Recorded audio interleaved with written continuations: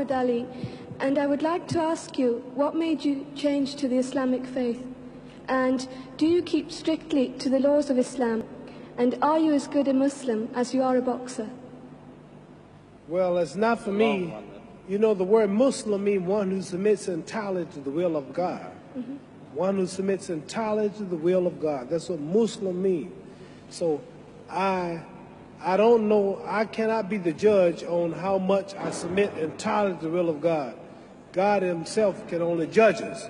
So I can't say how good I am, and no true Muslim will brag or will even take a chance on saying he's good or he's halfway good or not. It's up to Allah, God, to be the judge, see. So I'm not going to say one thing about how good I am, because I don't know. We never get good enough. I'm always striving to be right. And you asked me another question, why did I change? Because I was raised a Baptist. And after touring the world, I found out that there are 600 million Muslims on the planet. What Jesus taught was good. What Moses taught was right.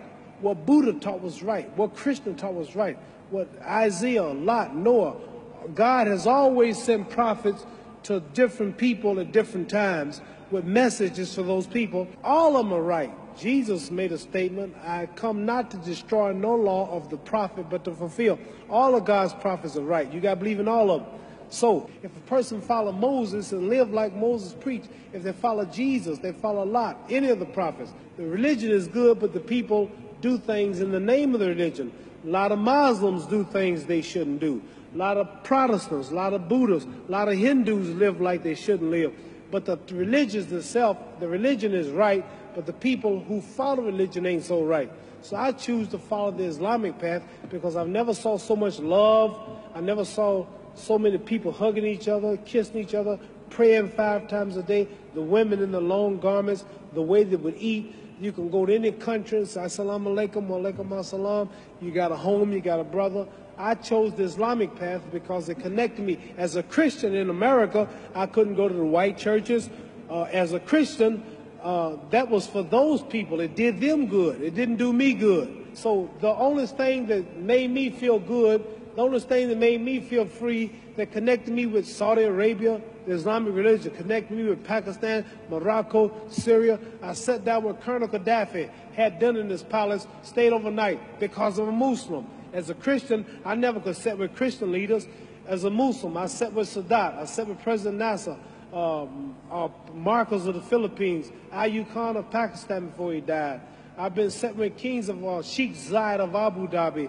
Kings and people of these nations have welcomed me as a brother, and I'm a citizen. And now in America, I'm respected by all colors and throughout the world as a Muslim. See, the name Muhammad is the most common name in the world. There are more Muhammads on the planet. There are 4 billion people on earth, and every 3rd person is a Muslim.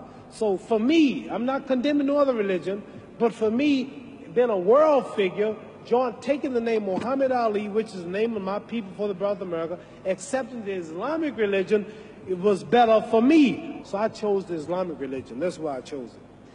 Muhammad.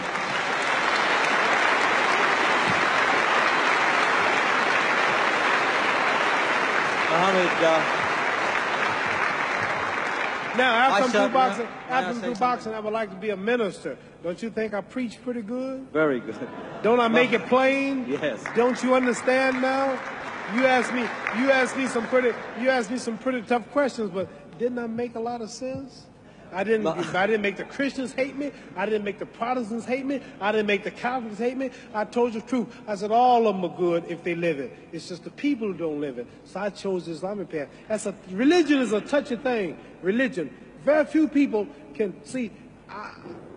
Some people, you say I'm a Muslim, don't want to hear you. Some people, you say I'm a Protestant, pow, pow. You say I'm a Catholic, pow, pow. This is the power of this. You see me do this, you call me the greatest. That's because I'm more religious than I am physical, and I study a lot. And you may be surprised if you hear me talk, because you never heard me talk this way. But I got about 45 lectures that I memorized in my ministry, and I can tell you something about all the religious books, all the religions, because I'm a strong believer in God and humanity. That's why I'm helping these boys. That's why God blesses me to be so great here. Because all the time I've been here, I've been talking about God, pushing religion. I'm not talking about me, how great I am, how much money I got. I'm always giving the praise to God. So that's why I'm as great as I am in this physical world, because I push him first. Well, Muhammad, we're running out of time now.